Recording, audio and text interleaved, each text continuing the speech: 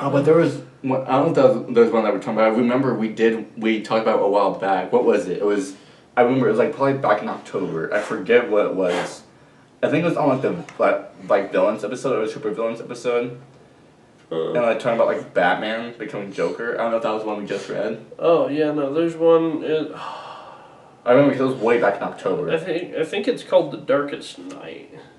But because I remember seeing that and I thought that was really fucked up. I was like, God. Yeah, it ends up it's Batman, and then he takes like some of Joker's blood or some shit for like. That's right. Yeah. Yeah, and then he turns into the Joker. Yeah.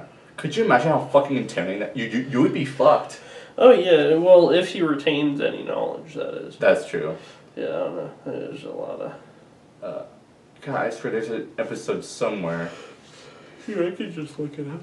Where we.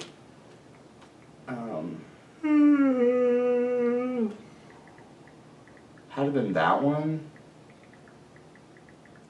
From way back in October? It's the Batman Who Laughs. That's what. That's right, the Batman Who Laughs. Mm-hmm. Yeah. He's the evil counterpart and alternate version of Batman. He is depicted as a hybrid of both Batman and the Joker.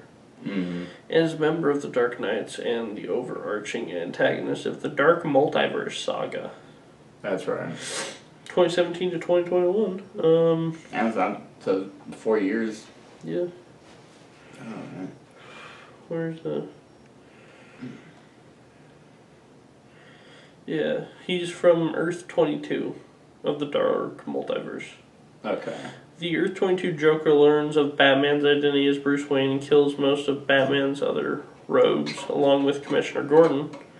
And then he subjects thousands of Gotham City citizens to the chemical that transformed him, subsequently killing several parents in front of their children to mock Bruce. Jesus. Batman snaps and sets out to face Joker, killing him during their struggle, releasing a concentrated form of the toxin in Joker's body. The purified form of the chemical gradually twists him into a new fusion of Batman and the Joker. Damn.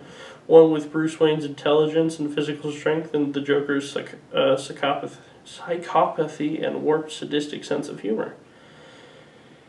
The process proves irreversible by the time Batman discovers what is happening to him. The Batman Who Laughs proceeds to take over Earth 22, killing off most of his allies and turning his son, Damian Wayne, into a mini-Joker, while recruiting the children infected by the Joker toxin as his rabid Robins. Damn. Holy fuck. Take control of Gotham and oversees the events of Challenger's Mountain. He distributes Joker's cards to the Batman rogues, giving them the ability to alter reality and take over sections of the city. Damn. That's... goddamn. Goddamn. Trapping.